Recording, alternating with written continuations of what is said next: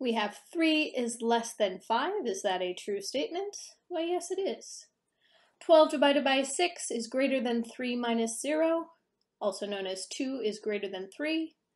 No, it's not. That is a false statement. When we look at this next one, we get 12 is less than or equal to 10. So we're evaluating everything on the left-hand side, and then we're just comparing it to something on the right-hand side. 12 is less than 10, less than or equal to 10. That is not a true statement. 9 plus 5 is equal to 4 plus 10. 9 plus 5 is 14. 4 plus 10 is 14. 14 is, in fact, equal to 14. So now we have looked through a few expressions. Great. We have figured out how to evaluate both sides and then come up with a Boolean value. So now that we've figured out a little bit about expressions, we want to use that information to mean something to our computer. So let's take a moment to think back about variables. In fact, any of the values in an expression can be a variable. So here, for example, is an expression that lives plus 4 is less than score minus 1. And I want you to pause this video and evaluate the expression for a single Boolean value.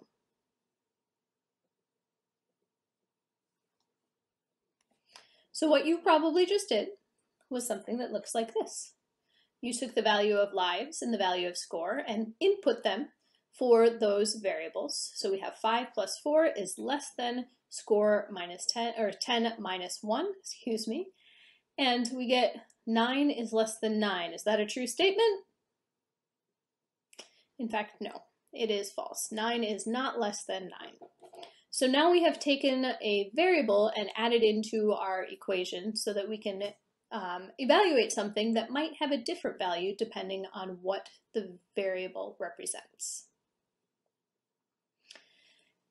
Slight note, any expression that can be evaluated for true or false is known as a Boolean expression. So what you have been working with so far are Boolean expressions. So why are these so cool in computer science? Why would I bother caring about Booleans? They help computers look like they're making decisions. So they can make choices based on whether something is true or false. Here, for example, is a statement. Can I go to the movies? I'm allowed to if it's before 8 o'clock. So pause for a moment with this video. What information do I need to know? Go ahead and create a baggie, a variable, and store that information. Give it a name. So on slide 3, here's your chance to think of the variable. If I want to go to the movies and it's allowed before 8 o'clock, then what information do I need? I need to know the time. So I'm going to take this baggie, this would be my variable, and I'm going to name it time. Do that on your 3rd page.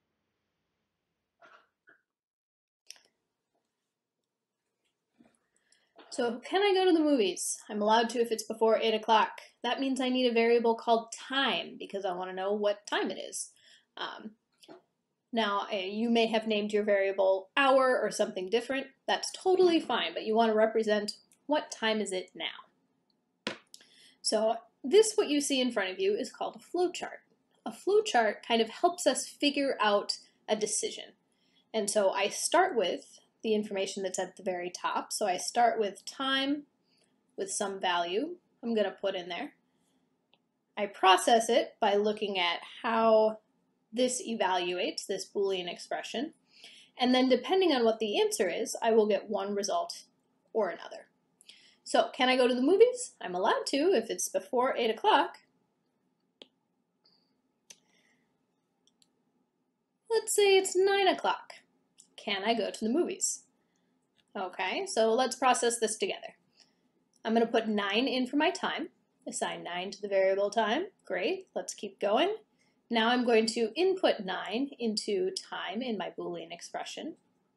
I see that I have a comparison operator. Okay, let's do some comparing. 9 is less than 8. Is this a true or a false statement?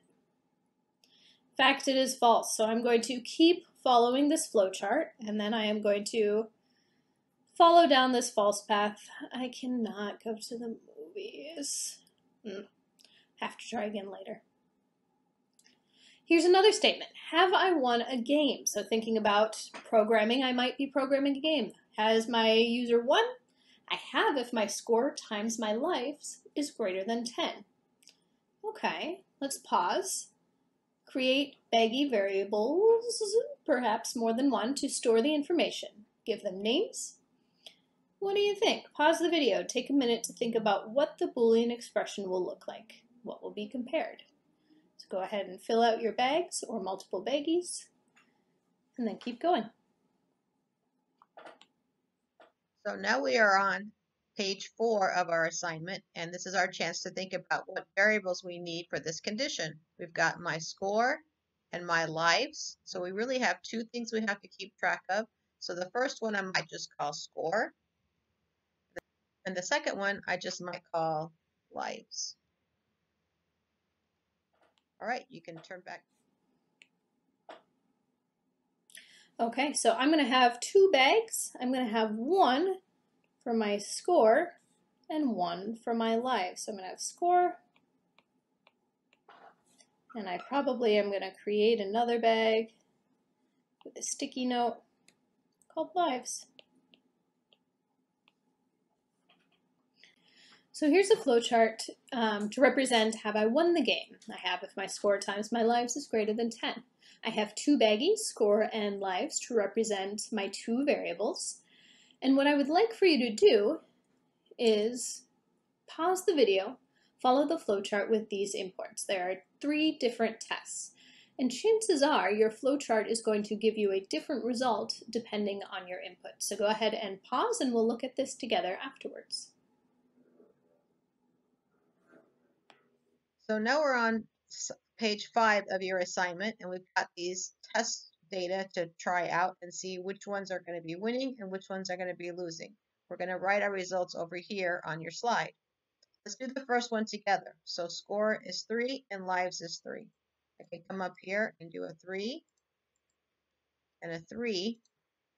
So I've got my variables and their values. Now here's my expression, score times lives. Let's take one of these over here and let's figure out evaluate this expression. So 3 times 3, and that's going to give me a 9. Is 9 greater than 10? Well, that's false. So the result is false, or I haven't won the game yet. So I can, okay. Right, now I'm going to leave you to do the other two and write down your results on this slide. And then when you're finished, so stop the video, do these 2 tests, and then return to the video. Okay, so I'm going to do an example where I put in the values for score and lives. So for my score, I've got 3. For my lives, I also have 3. When I take those values and put them into my expression, I have score gets the value of 3, lives is also 3. 3 times 3 evaluates to 9. Is 9 greater than 10? 9 greater than 10 is a false statement. Unfortunately for me, I have just evaluated this expression and I need to follow down this path. I haven't won the game yet.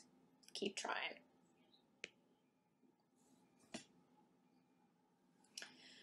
So here's a challenge. Is my dog older than me if his age is converted to human years? Just so you know, 7 dog years equals 1 human year. So every year that I grow older by 1 year, in dog years, my dog goes older by 7 years. So I want you to, again, think about what information you need to know. Create a baggie or baggies to store that information. Give them names. And then what do you think? Pause the video. Take a minute to think about what the Boolean value and expression will look like. What will be compared?